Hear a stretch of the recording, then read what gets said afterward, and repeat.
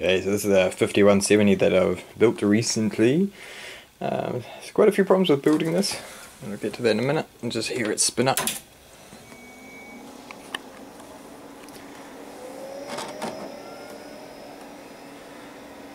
Now I put VGA on it just for convenience. This is one of my favourite little drives right now, the Syquest cartridges. So you just push them in like that and then secure that down and then it'll spin up.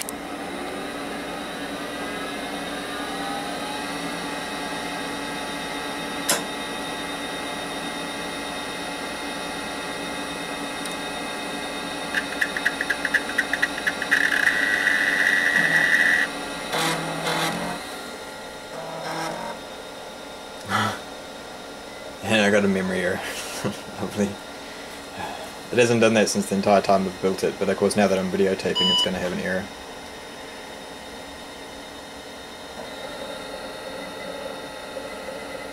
Now one thing you will notice is that it has a third drive bay, and that panel's wrong, and that's because it's actually not a 5170. It does have a 5170 badge, which is quite odd, but yeah, it definitely isn't. Now the problem I had with this was that I bought a genuine IBM 5170 motherboard. It's the Type 2, so it's that extra 5 or so centimeters wide, which means it needs to go underneath the power supply. And the only power supplies you can get with that dent in them, the fan doesn't line up with the back of the standard case. So I ended up taking a dead full-size AT power supply, installed a more modern AT power supply from circuit board from an old Pentium I had that was dead. Got that board in there nice and fitted, and then I had to take an angle grinder to the old AT power supply case so that there was a hole big enough for the motherboard to fit into. Now it's all secured and safe and set up, and now as a result we have this. This is a genuine IBM 5170 on the inside. The expansion cards don't match, but the floppy drive is from 5170. The case badge is from 5170. It looks like a 5170 for the most part. And yeah, this is the best I could do without spending $350 on postage. So we can see here that it's loaded up DOS and it's picked up my SCSI drive. Got an Adaptec 1542, I think, in there. So let's see what we've got on our Syquest cartridge.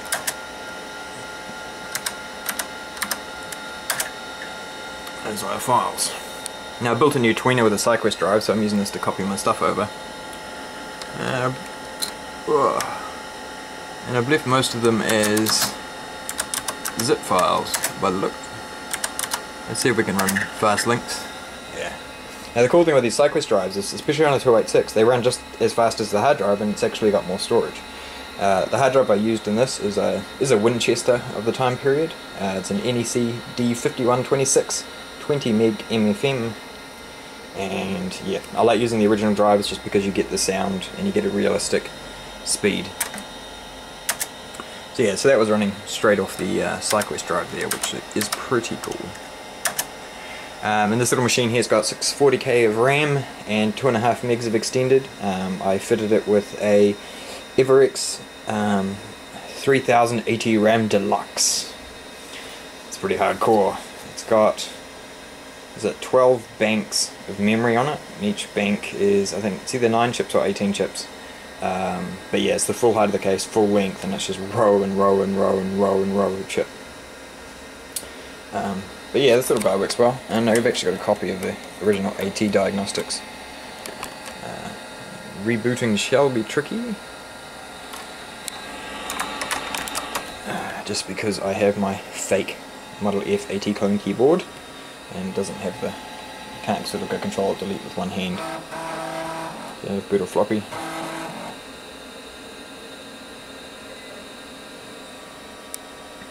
What was also awesome about this machine is I used my original OEM MS-DOS 5 install discs. I find it awesome just to use original media. This monitor of course is from a PS2, but here you can see it's identified the motherboard. It is a genuine IBM part. If you're not familiar with the 5170, you'll really want to make this disc because the tools on this are very, very useful. Everything from low level formatting, all that sort of stuff. So cards I've got in here, I do have Sound Blaster Pro. I have a 1 meg VGA card, which is just silly overkill. We've got the RAM 3000 Deluxe, the SCSI card from Adaptec, and the hard drive and floppy are provided by Western Digital, proper 16-bit card, so I've got a nice high IRQ. I've got a twin serial port adapter in there as well, but we've got no parallel because I actually ran out of I/O cards, which is weird because I had boxes of them, but I couldn't find one with parallel that didn't have a shorted capacitor or didn't work, or yeah, so maybe I need to dig some further. But this is my lovely AT. I'll just show you how these Syquest drives unlock. We just push that button, we wait for it to spin down, you hear it go chunk when it's ready, there we go, and then we just pull the sleeve up and out she comes. Now I can take this next door and throw it in my Pentium. Windows 98 picks these up perfectly, and I can copy more stuff to it if I want to. So yeah, that's about it. I would pack the hard drive, but I don't have the tool on there yet. There's it. The little lights, you see the turbo one's a little bit irrelevant. The other thing I found when I built it was that the power connections on the motherboard that run those LEDs, for some reason on my board, they're only producing about 1.5 volts, and these lights wouldn't light up. So I've actually, well, the hard drive light runs off the controller, it's fine, but the power light I actually had to wire into one of the 5-volt connectors on the power supply and solder a resistor in line. So there's a lot of work that's gone into this little beast, and yeah, it's really the best I could do on the money. This little brothers next door. Actually, I wasn't planning on doing this, but let me see if the 6150 wants to fire up. If you haven't seen one of these, oh, here we go.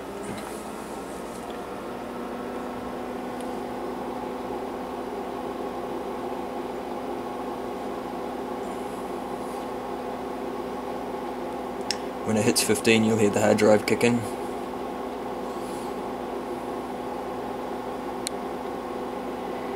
By 15 I actually meant 14.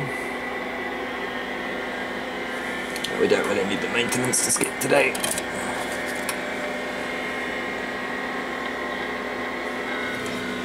Yeah, it's just hard to explain to you the size of this thing.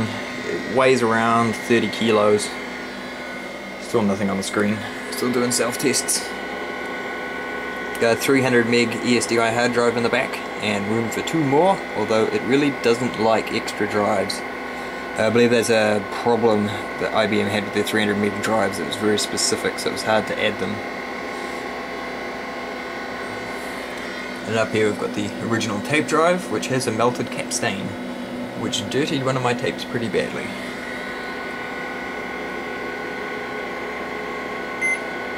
Oh, we're ready for boot. So now it's going to load the VRM, which is sort of, it's almost like a virtual machine type thing sort of going on. Basically it boots the VRM, that prepares the hardware, and then it loads the operating system after that.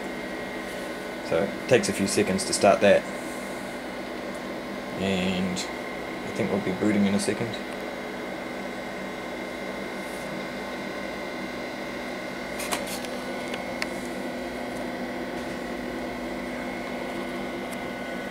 Almost ready for boot. There we go. AIX version 2.2.1. This little beauty has got a text-only IBM graphics card. It's got the tape controller card. It's been upgraded to the Model 135, so it's got the high-speed memory and CPU. Well, I believe so. I'll need to double check that. 1.2 meg floppy, 300 meg ESDI, and the party piece is 17 serial ports, and I've got the driver disk to run the card as well. Takes a very long time to start.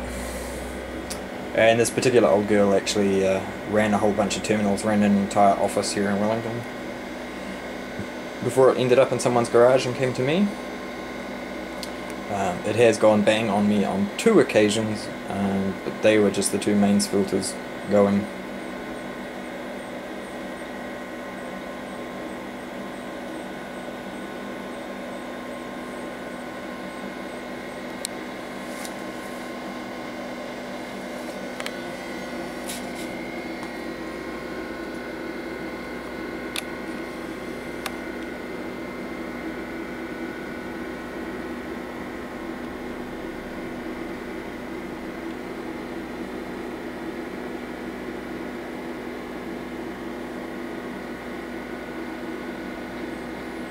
I can hear the hard drive moving, so I know it hasn't crashed. It's just taking its time. Now, while we're waiting, my biggest concern with this machine here is if the hard drive fails. I have 2 spares, but I really need to put the spares in as primary drives and try to install AIX on one of those, just to make sure that I've got a backup for keeping it running.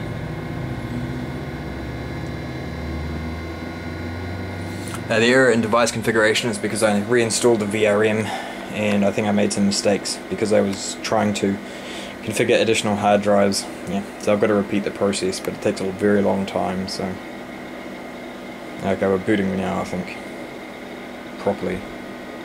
But we're still verifying. This is very, very painful. We do have all the original books of this machine too, which is quite cool. And so next to it there on this little table is a Star LC printer. And I went and bought a brand new ribbon from a company in New Zealand who was apparently importing them from China for almost nothing. And the new cartridge was as bad as the old one.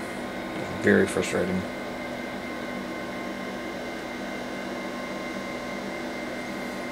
I would show you what else is next door, but yeah, it's a bit of a mess in here at the moment, to be honest. Oh, we're booting. There's the serial port card initializing. And there's the errors from my hard drive configuration. I tried to set it up for terminals that weren't there, and I ran the driver disk twice, and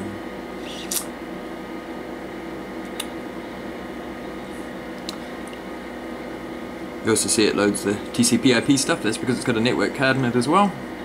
Just takes a normal transceiver out the back, and I cleared the root password.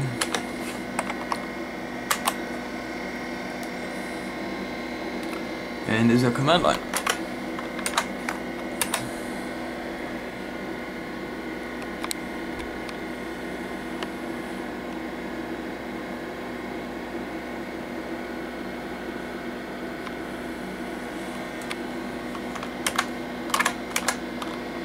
Now this is a Model M keyboard. You notice the action key, and it's actually got a speaker built into it as well. I don't think any of the other keys are different. Everything looks the same to me, just the action key.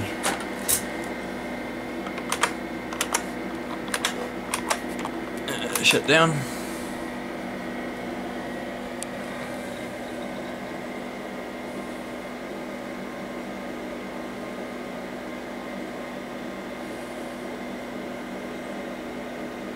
I won't make you sit through this. This actually takes a long time. It tries to kill the process. There's a process that doesn't want to shut down. It complains about it, and then it finally finishes. Clean AIX install will probably sort that out. Nice and quick, smart. And his little buddies next door. Yes, that's it. Just gonna let this finish shutting down, and then I'll power it off.